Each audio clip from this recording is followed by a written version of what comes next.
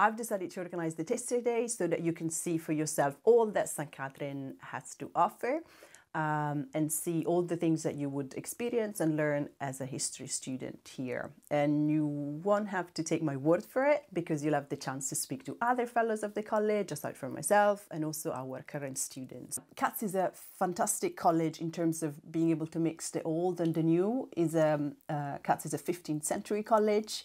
But also we have a fantastic new auditorium, and the central spaces have been renovated just a couple of years ago.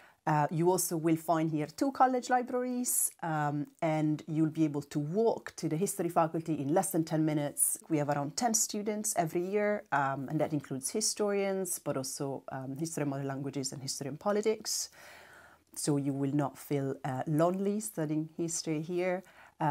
We have 4 history fellows, so between ourselves we cover all the chronologies and all the geographies that you might want to do. As your director of studies at St. Catherine's, I'll be helping you choose your papers and arrange your teaching within and outside college. With my hat as a researcher, as an academic historian, I'm interested in early modern history, and especially the politics and diplomacy of the 17th century.